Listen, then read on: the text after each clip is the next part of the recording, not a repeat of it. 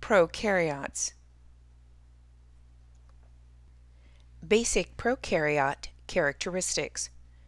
Prokaryotes are small, 0 to 5 to 1.5 microns on average.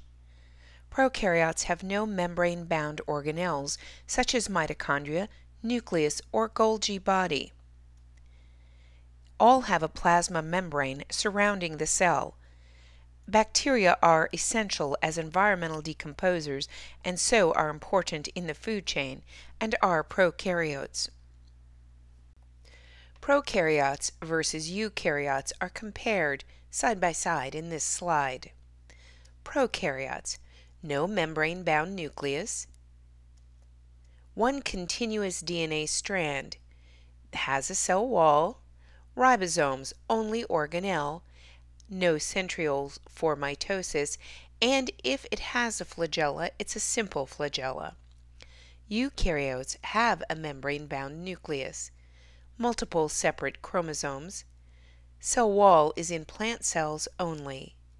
They have many organelles, extensive mitotic organization, and if it has a flagella, it's a complex flagella. Bacterial cell structure. These are some of the characteristic features of a bacteria cell. Plasma membrane, cell wall, capsule, cytoplasm, mesosome, DNA, and this is in a nucleoid region. That means it's a dense or darkish area, but it's not surrounded by a membrane. So the DNA is in the nucleoid area. Ribosomes. Flagellum. These are some of the characteristic cell structures of bacteria. Not all bacteria have these components. Pretty much though, all bacteria will have the DNA, cytoplasm, and a cell membrane, a plasma membrane. They'll also have ribosomes. However, some of the other attributes will vary depending on what type of bacteria you're looking at. Bacterial cell envelope. The cell envelope is the cell membrane, the cell wall, plus an outer membrane if present. Bacterial cell envelopes are two, gram-positive and gram-negative. Cell capsules. Cell capsule is an organelle in some bacteria that is on the outside of the cell wall. The capsule is composed of polysaccharides and protect the bacteria against phagocytosis. Because of this, it is considered a virulence factor. The capsule also protects bacteria from desiccation, viruses, and detergents. It is most common in gram-negative bacteria like E. coli, but can be in gram-positive cells. It is sometimes called the outer membrane. Cell membrane up close. The cell membrane is a semi-permeable phospholipid bilayer. It has a variety of biological molecules like proteins and lipids. It also serves as the attachment for the intracellular cytoskeleton and, if present, the cell wall. This is a schematic of the cell membrane. Take a good look at it and become familiar with it. Gram-positive and negative bacteria cell walls. These are comparative schematics of gram-positive and gram-negative cell walls. The gram-positive cell consists of a plasma membrane and a peptidoglycan layer, while the gram-negative cell has the plasma membrane. It also has a periplasmic space, the peptidoglycan layer, and an outer membrane. Gram-positive and gram-negative refers to its ability to take up a stain called a gram stain. So if it's gram-negative, it means that these cells do not stain with the gram stain. Cell wall of gram-positive bacteria. The lipid bilayer cell membrane of most of the gram-positive bacteria is covered by a porous peptidoglycan layer, which does not exclude most antimicrobial agents. Cell wall of gram-negative bacteria. Gram-negative bacteria are surrounded by two membranes.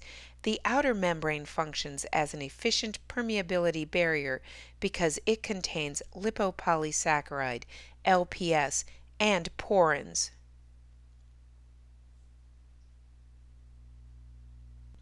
Gram-negative bacteria cell wall.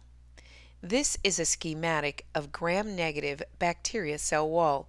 Notice the major structures.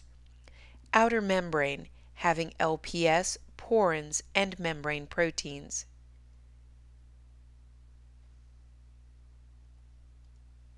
Periplasmic space between secondary cell membrane and outer membrane.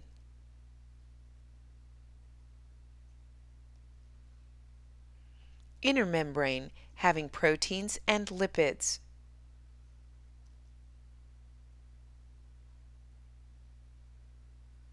Notice, just to get yourself oriented on which side the cytoplasm is. The cytoplasm side is the inside, so the outer membrane is the outside and it faces the world, while the inner membrane is inside and faces the cytoplasm. Importance of cell wall. The cell wall is important because it prevents damage to the underlying protoplasm. The cell wall is a layered structure, not rigid, flexible and responsive to the internal and external environment. Cytoplasm of prokaryotes. The cytoplasm contains the chromosome, which is circular and sometimes plasmids. It also has ribosomes for protein synthesis. In this schematic, the ribosomes are shown as blue spheres. This is the chromosome. And it also contains granules of fat or lipids.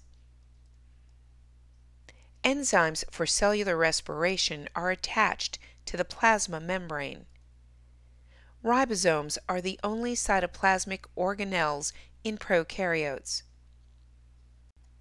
Flagella and pili.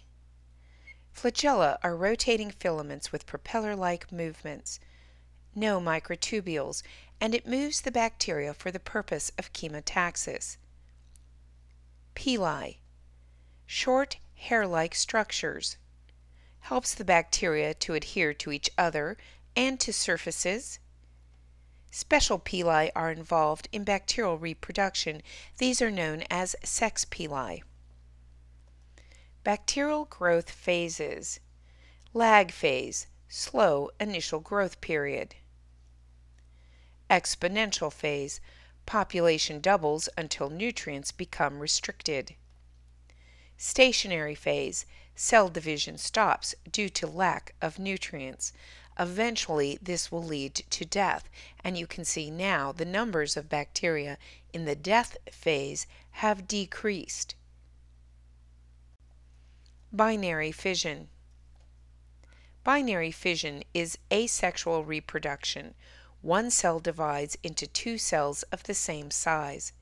The process results in the reproduction of a living cell by division into two equal or near equal parts. Conjugation. In conjugation, step 1, pilus comes from donor cell.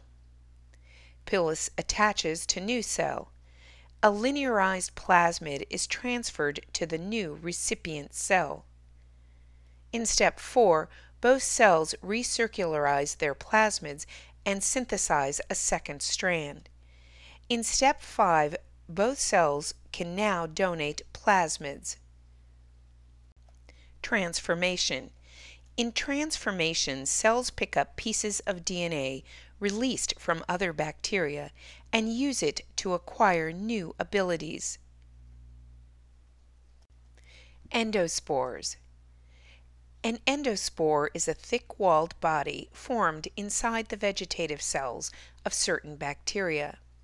Endospores will enable the organism to survive conditions of high temperature, dryness, chemicals, and extreme cooling. Endospores can be killed using heated water, like in an autoclave. This is used to kill the botulinum toxin.